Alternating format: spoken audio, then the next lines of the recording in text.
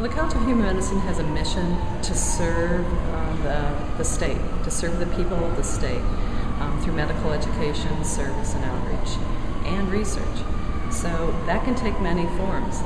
This building is just another expression of how we serve the community and our students. And so I think of it as a metaphor. How we get in this particular building, the Secchia Center, is through an intense planning process whereby we programmed the space around the needs of our student learners. And our goal was to create a very dynamic learning environment, to create an environment where students and faculty and staff interacted not only with each other, but members of the community. So we have this marvelous connectivity across the medical mile, various medical office buildings with our partners, Spectrum Health and BAI we can connect, and we can be in visual distance to our other partners, same areas. So that was fundamental to us. The LEED part was introduced to us by the architects to consider that we could be environmentally sustainable. We could be a good steward of the community by considering these concepts. And if we work together, we could integrate them into the design and fundamentally have met the commitment to that environmental stewardship. So we did that. I like to think about it as an and. We had to have a great student building, and we had to have something that was environmentally sustainable. This was the largest off-campus project Michigan State has developed to date. As we talk about LEED, it did present us with some opportunities to look at other ways of developing systems for the building.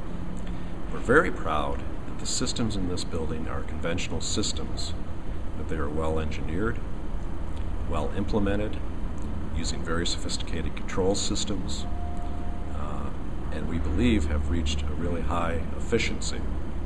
Our original target was for LEED certification.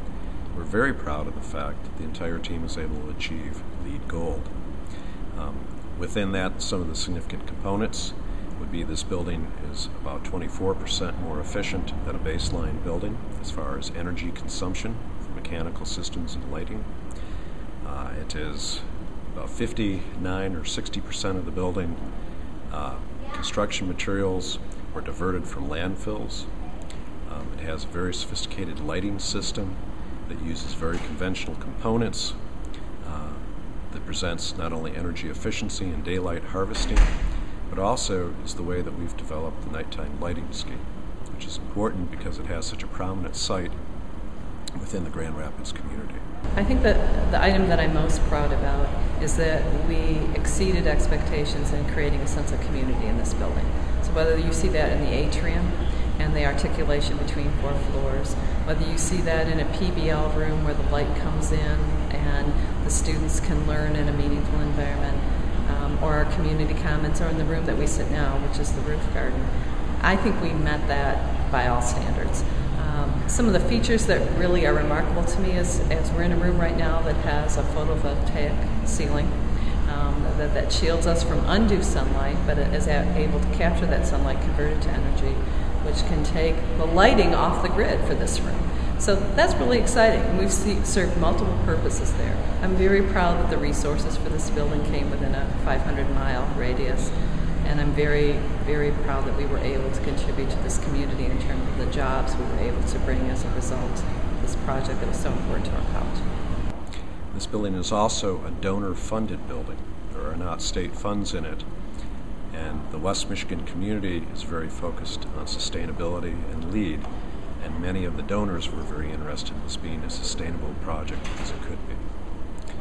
Overall, we believe this building will service the university well. It will be an efficient building to run. The early analysis would say that it could save between $200,000 and $300,000 a year in energy costs over a conventional building, but using very conventional systems that should be able to be maintained well over the years. One of the great pleasures of seeing the outcome of this is knowing what an effective team came together to make it happen. Whether that's the leadership at the university, Dean Marcia Rapley, the URS, Ellen Zweig, Chrisman Company, and the great folks in our college. It's truly a remarkable event when everything coincides as well as this did and collaborates. And I can't say it enough. It's remarkable, and this is the result you get.